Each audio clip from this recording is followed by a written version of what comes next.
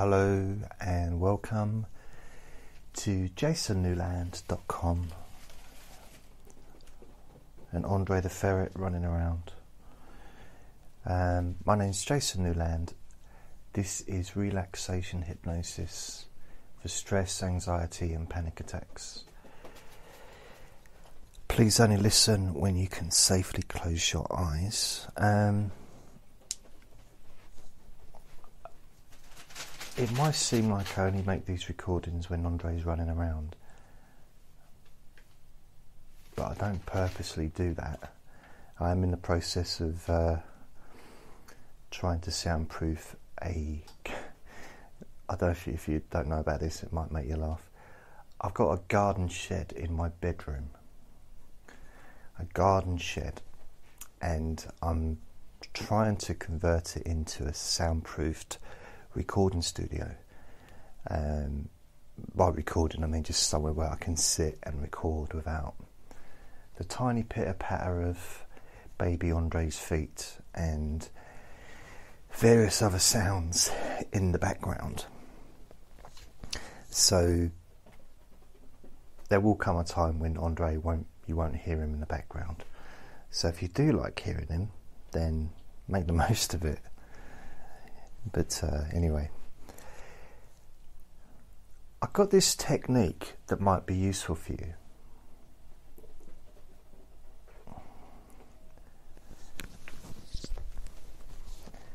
And this is basically a technique where you can change an emotion, change a feeling. So for example, and I seem to keep falling back on the example of someone, annoying you at work, or, a friend or family saying something that's upsetting, but I guess I use my own examples of, that's kind of things that might have bothered me in the past, something that someone said, because I can be quite oversensitive at times, and perhaps I shouldn't use the word oversensitive, but I'm a sensitive soul.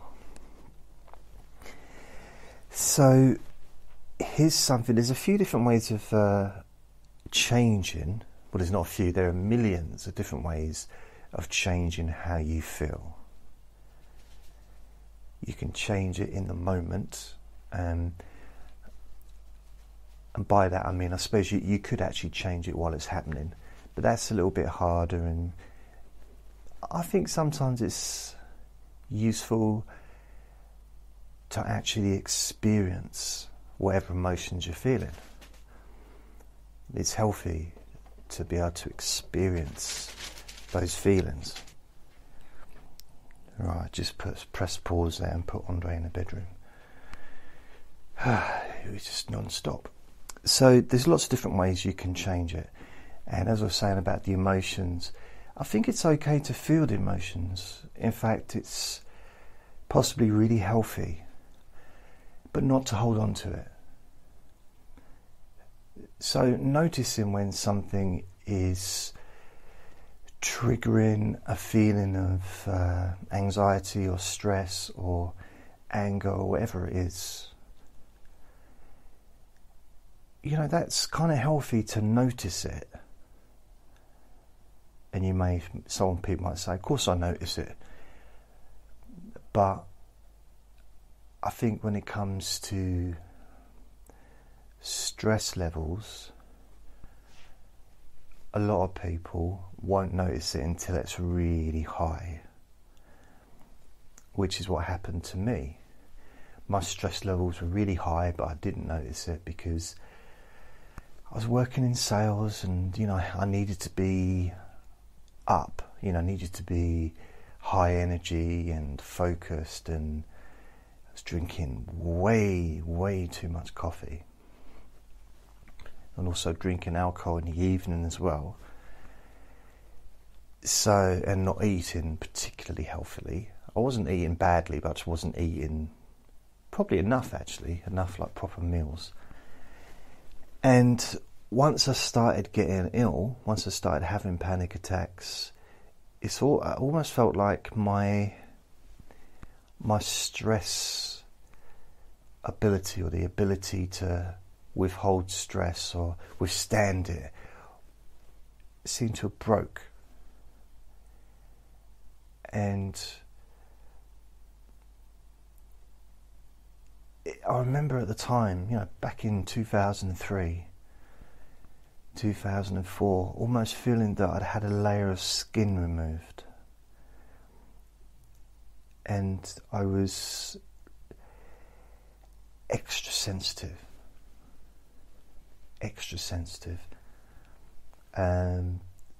Not well, actually physically as well, to be fair, but I was very jittery.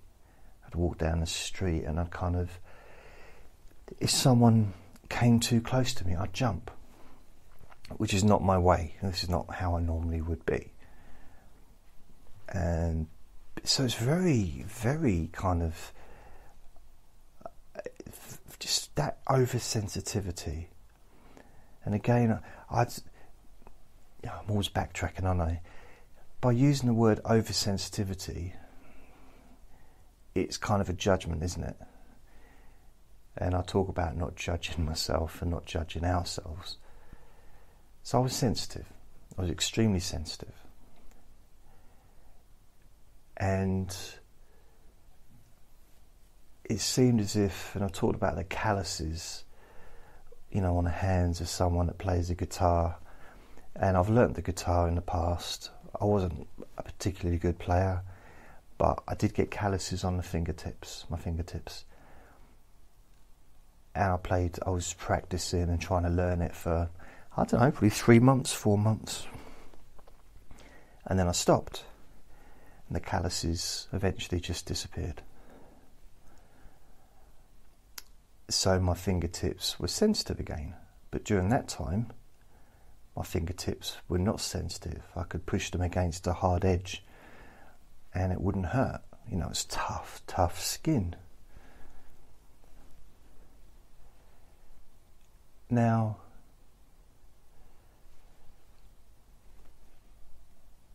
if I kind of get I know it's just an analogy or a metaphor, whatever you want to call it, but I get the idea that I was kind of covered in calluses, maybe emotionally at that time, before I had the big panic attack, the first one that really sort of shook me. And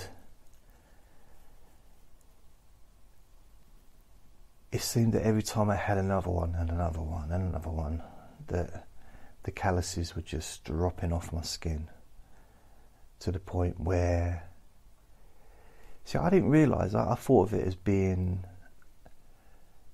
like a really bad thing to have lost that that desensitivity to stress. It seemed like a good thing, but actually that's what made me ill. Not being able to notice when I'd gone way beyond what was physically and emotionally healthy for me on stress levels. I'd gone way beyond it. I was pushing myself. I was doing really long days. And of course I wasn't looking after myself either, because I was drinking caffeine all day and then drinking alcohol all night. So I wasn't looking after myself physically or emotionally, mentally, in any way really. At that time I was rarely reading a book. I'd watch telly and I'd just get drunk, or I'd just drink. And I used to pretend to myself that I wasn't getting drunk, but the reality is I was. I just didn't have anybody to tell me that I was acting silly or behaving in a really bad manner, because I was drinking on my own at home. So I didn't have any feedback from outside. It was all kind of, I didn't have to face it really. I'd wake up the next day and I'd forget about the evening before. And what I noticed is that this is completely separate, but what I noticed is later on in life, I've seen films that I saw when I was drinking. And it's almost like I'd not seen them before. And I had a really large collection of films on video, because that's all I did. It's basically, I just watched films, watched movies, watched telly, and that's kind of what I did for a couple of years. And drinked, and drunk in the evening, and then worked 6 days a week. So it's almost like, I got to the point where I was drinking so much that although I was watching the film, I wasn't really taking it in. So I was even desensitizing myself towards enjoying the movie. And at that time, I don't think I really enjoyed anything. The thrill of the chase, the thrill of the sale, maybe. But when I think about it in a different way, the desensitization, the reverse of that, the calluses falling off and then being really sensitive, it's almost, on a kind of a weird maybe way, being reborn. Because that's how a baby is when a baby's born. It's sensitive. It's got new skin, hasn't it? Everything's new. It's got sensitive skin. You have to check the bath water before you put the baby into the bath. Of course, part of that is because the child can't say to you, the bath's a bit too hot. Although they'll cry. But you have to be really careful with a baby when it comes to those kinds of things, and making sure that that they're comfortable. And why wouldn't we give ourselves the same love and attention?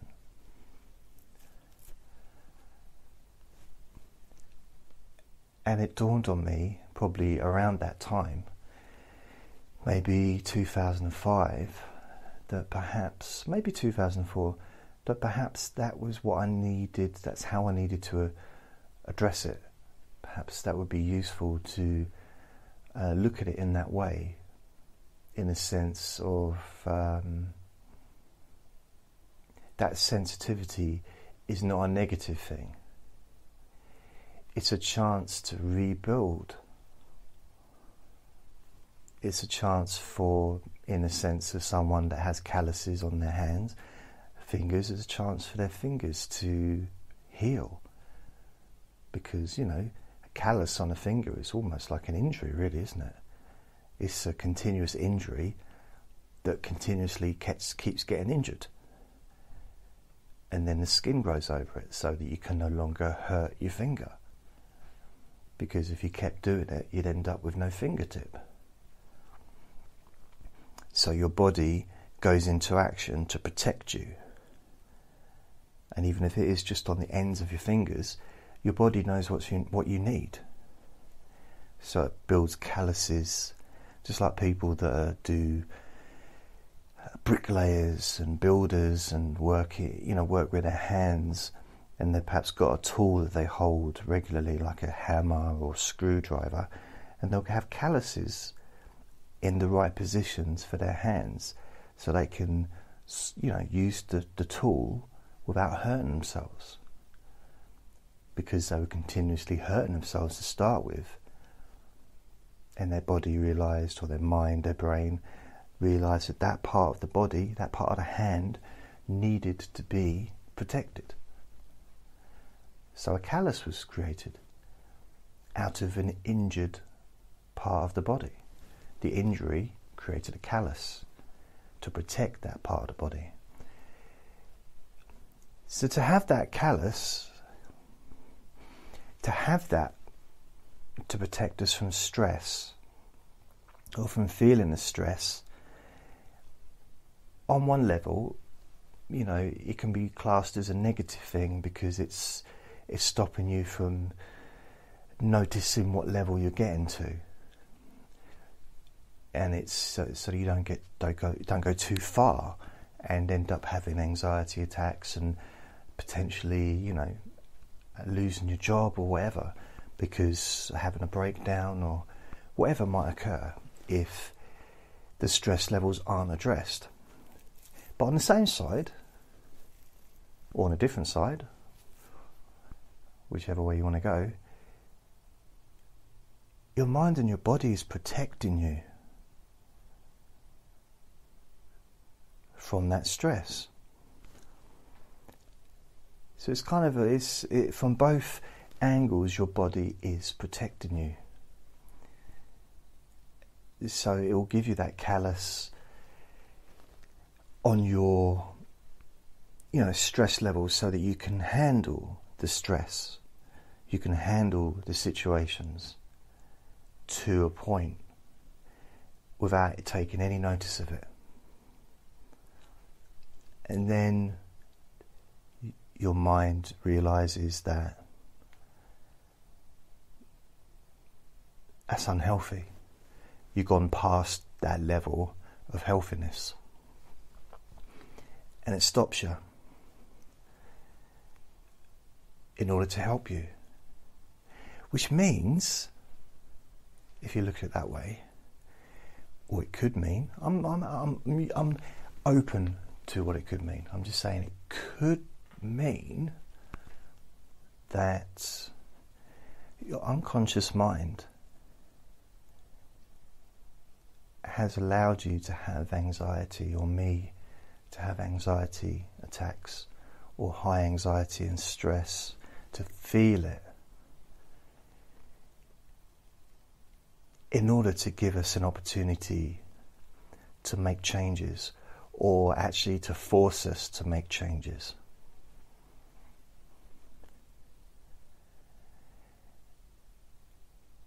And I don't know about anyone else listening to this, but when I first had the stress, anxiety, I mean, not when I first had it, because I had stress when I was, I suppose, all my life in a sense, but this was the worst of it, you know, when I was in 2002, end of 2002, and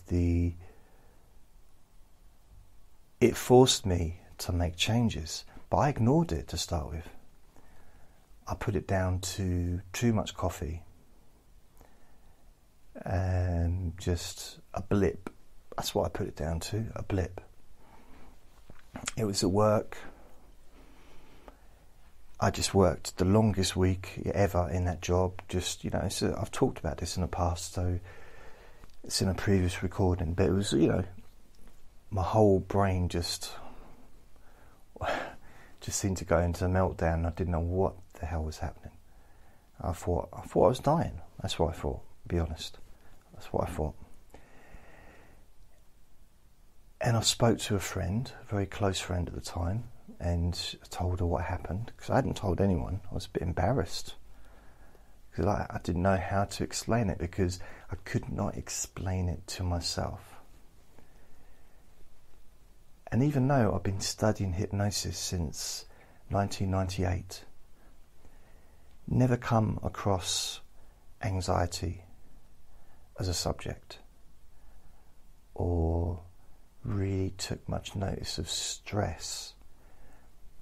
Although I had done lots of relaxation exercises previous to getting the sales job, but not during the sales job, which is a bit a weird one, because when I first got into hypnosis, the two things I realised straight away was the usefulness of hypnosis for pain relief and for reducing stress, or rather I would have worded it relaxation. Those were the two things that I realised hypnosis would be really, really good for. And I wanted to make a relaxation recording even back then. In fact, I did make some for myself. But, you know, this is before it wasn't before the internet, but it was before the internet had the facility to put recordings on there. Like when the average person like me could put a recording for people to upload. Or if that was available, I didn't know how to do it anyway. At that time, there were no podcasts or anything. The name didn't even exist back then. So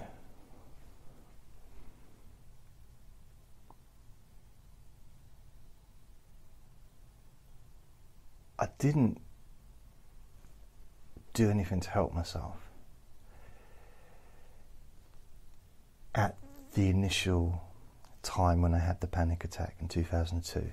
But I did, I was very curious. I couldn't figure it out. Really couldn't figure it out. So I just figured it must be just a blip. But it's something that I couldn't let go of. I couldn't forget it because I'd never experienced anything like it. Not like that. That was on a different level to anything I'd had before. And then it happened again, I think probably about a week later at work. So I assumed it was a work-related thing. So I didn't have any time off. I just left it, I carried on. And then it happened at home. And that was when I realised that, or that's when I got scared. Because I suppose I did attribute it to stress levels in a way, without going into it, without really sort of giving it much thought, rather just because I'd known that previously I'd been ill with stress, physically ill, never had anything on this level before. But I thought work-related, because, I'm pushing myself too much, and I think I did start to slow down. I started not going in as early, doing less hours, just doing like the normal hours, no extra hours, no overtime. But then when I had it at home, and I went to the hospital, to the A&E, the emergency ward, and got tested, and they said, "Oh, you're fine." And that was a horrible experience, because not the way I was treated, because I was treated wonderfully by everyone there, but the fact that I went in there and I was seen pretty much straight away, because I was, because of my heart, I thought it was a heart attack. That's what I thought. And I told them that I was having palpitations and like a weird sensation in my chest, which I was. And they saw me straight away, pretty much. And there was a lot of people there waiting, and probably been waiting there for hours. So I felt guilty. And I felt embarrassed, because when I left, I think I walked back through there, and I just didn't want to look at anyone. Because they tested me, gave me all the standard tests, heart monitor, blood pressure. Nothing wrong with you, must be stress. It must be an anxiety attack. That's when they first said it, the word anxiety attack to me. It just come to me now. And they said, go and see your doctor. Which is what I did. I went and saw the doctor. And the thing is, after that it happened again. I thought, no, I'm not going to go and see a doctor. And I went back to work, and it was happening at work that, the following week. And I went up to my boss, my supervisor, and I took him to one side and I said, "Look, I've really been feeling ill. Really had these weird feelings." And it's like the old joke, isn't it? I felt like I was trying to show a dog a card trick. It was his expression of complete, a mixture of disinterest, and I don't know, I feel almost like I was telling him that the bus driver farted on the way to work. It was almost that kind, although I probably would have got more interest from him. It just was not interested. But I think it was maybe he just didn't relate. I didn't really have like a connection with him as a person. Just he was a lot younger than me, and I don't know, it was just, I don't know what it was, but he was like completely not interested. So I went back to work. Just went back and did my thing. And then I think the next day I went to a doctor's first thing in the morning, and I got signed off for a week or two. The doctor signed me off, gave me beta blockers, which did not help at all. So I know apparently they're really good for some people. They just didn't do it for me. And it just got worse from there. So I won't go into more detail. I've talked about this before, but it kind of rolled over from there. But over the years, I've learned lots of different techniques that can help to reduce the feeling of stress, or the feeling that could lead to stress. So, or just the feeling of stress itself within you. And as I said, there's unlimited amounts of techniques that could be used that have not even been created yet, that would be just another creative extension of something that's already been used, which is basically what creativity is, isn't it? It's just putting things together and kind of coming up with something new sometimes. So this is one particular technique, and I realise that I've been talking about sensitivity and calluses, and I quite like the idea of the newborn bit, the opportunity to, I know it's not literally being newborn, and I'm not talking about it in a religious way, but in an opportunity to do something different, an opportunity to move away from what was towards kind of where you want to be, and at the same time using the space of where you are now as a bridge to get there. Because, this moment is the bridge to the future, always, isn't it? And we create the bridge as we walk along. We're literally creating the road just before each step we take. It's a little bit. Do you remember Michael Jackson's video? Was it Beat It? When he steps on the steps and they light up. It's almost like every step you take, that step, that part of the pathway lights up, because that's where you are now. It's the only part that you are in. It's the only place that you are now. There's a very kind of mindfulness, meditation, walking meditation.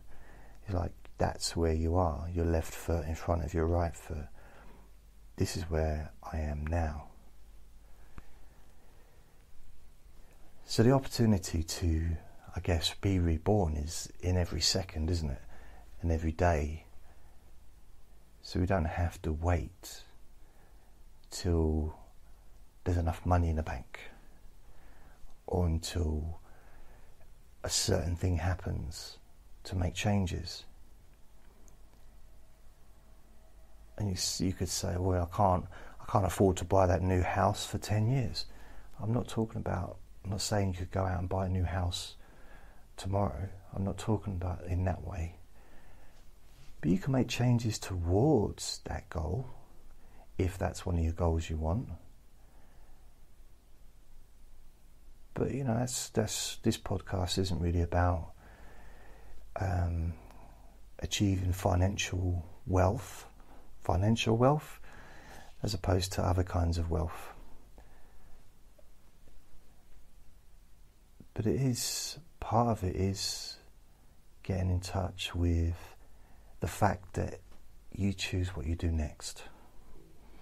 We all do. We choose what we do next. And I won't go into that, but I will do another time. But I have gone very deep into that idea in the past, in previous recordings. You choose what you do next. I need to find it so I can title it. So here's a technique, and I've done this technique with people in person. So this isn't just one of my many ideas maybe that I've just recorded and let it flow, let it fly away and be used and hope for the best. Although it is still part of that process, but I've used this technique, not just with others but with myself. And it can be used on lots of different things, but we can focus on stress, a feeling of stress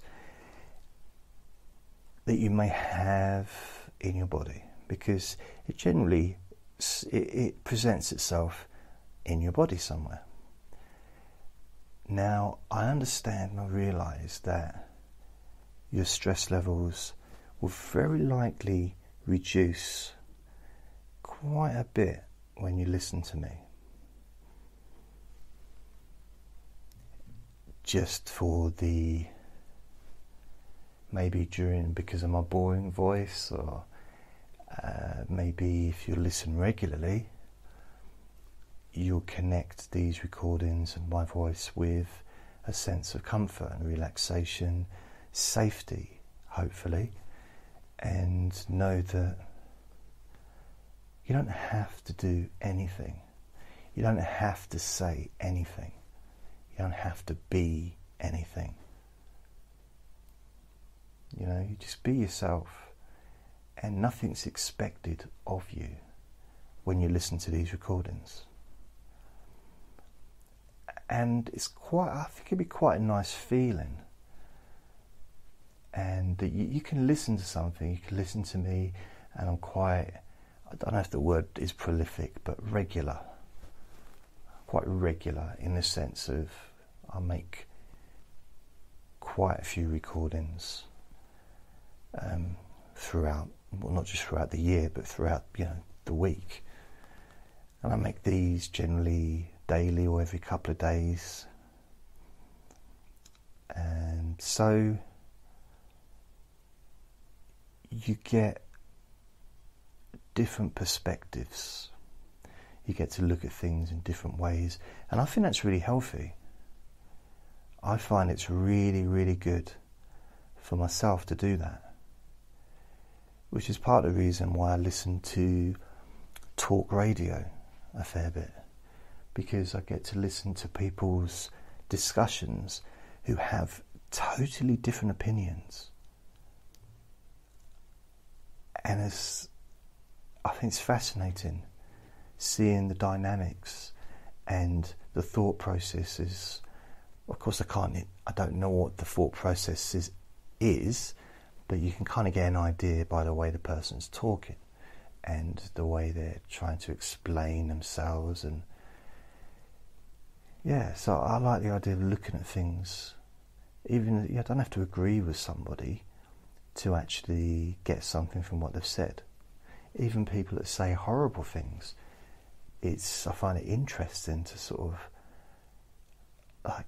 how did they come up with that? Where did they come up with that anger, with that?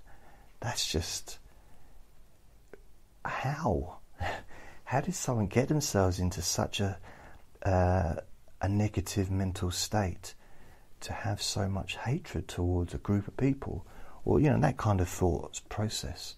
And it does fascinate me. So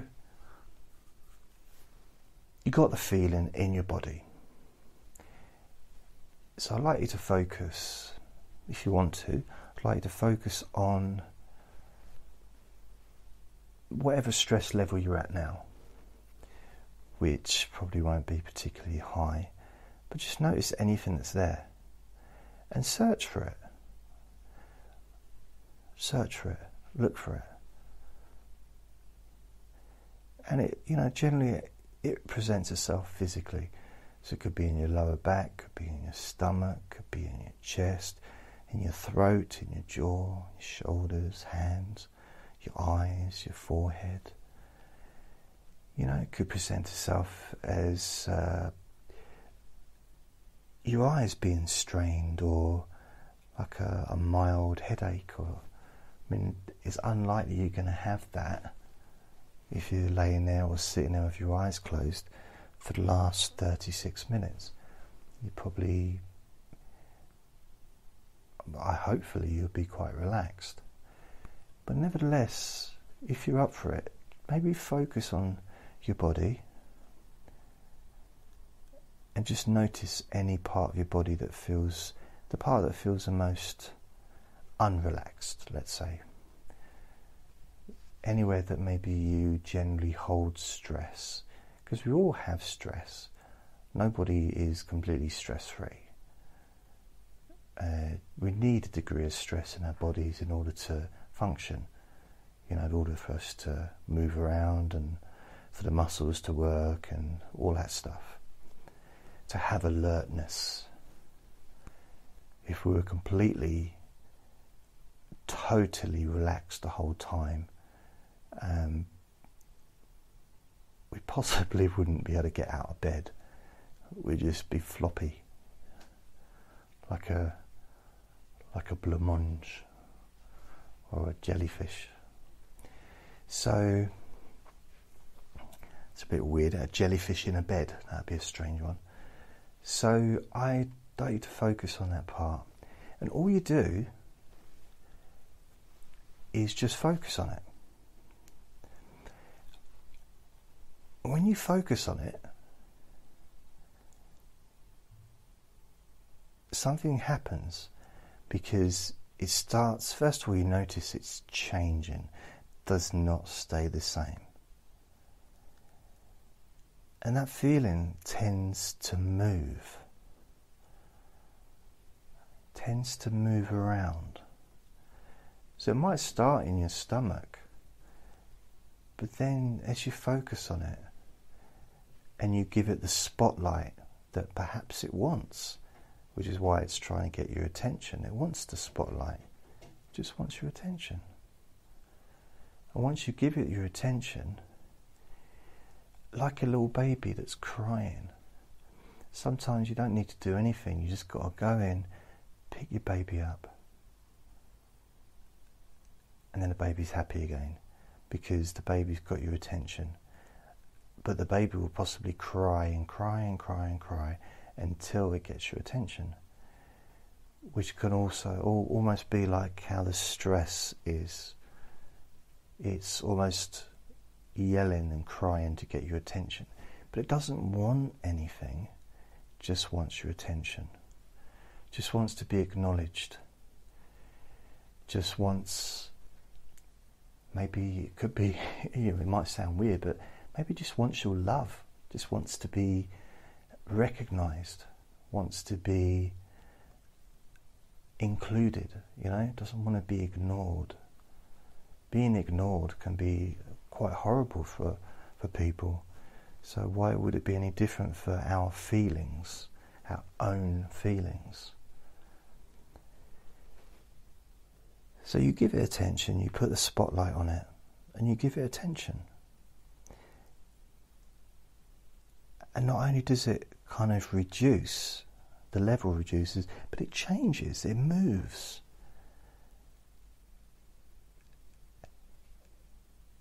And sometimes it might move into your leg, or it might move into your hand. And then you just follow it to wherever it's going. Follow it to where it is now. And you put that spotlight on it again. Maybe you can say hi. You've given it attention. You're not ignoring it. You're not pushing it away. You're not trying to hold on to it. You're accepting it. And then maybe it moves to another part of your body. And you can put the spotlight on that part of the body. By the way, this is in your mind. You don't need an actual spotlight to sort of be moving around your body, because that would be way too much effort. As you focus on it, maybe it moves down to your feet, or moves into your hands. And the whole time, there's no part of you that's trying to get rid of it. You're not trying to reduce it. You're just giving it attention. That's all you're doing. Giving it attention.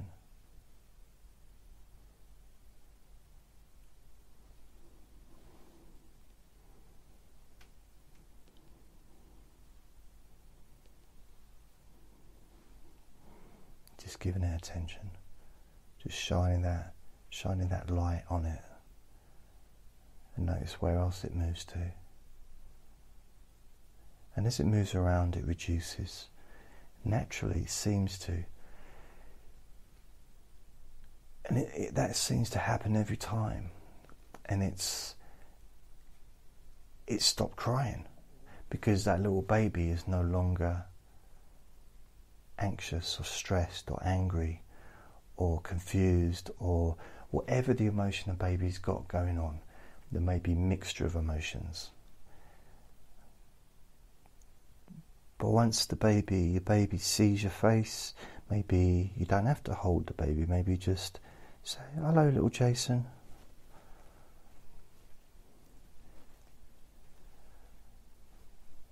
You could go as far as to actually name it, little you. Mini me,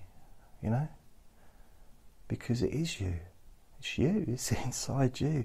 These feelings are you, these emotions are you. They belong to you. They're not alien. They don't belong to anyone else. They're just feelings.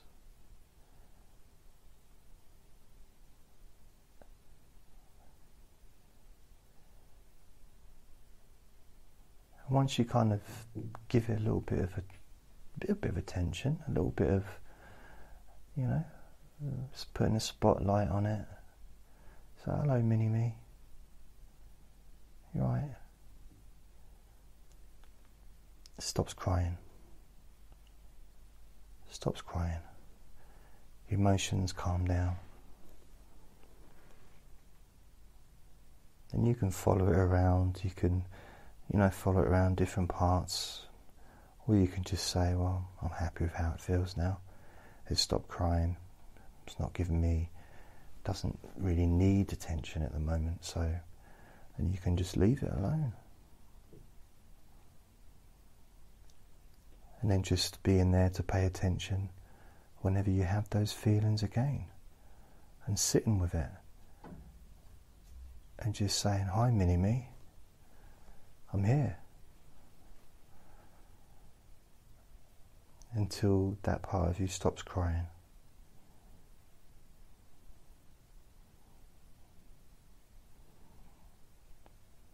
So I'm going to leave you on that. It's just an idea. You can play around with it or not. It's totally up to you.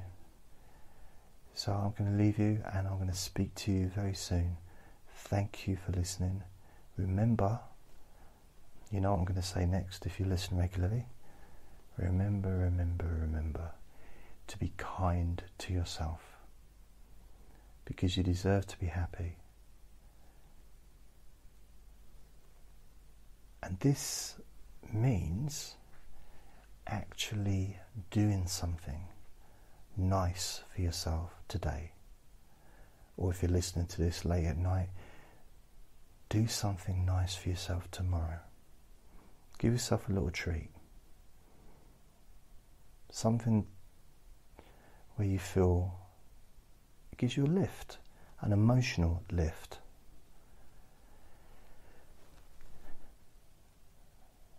Thank you for listening. Lots of love.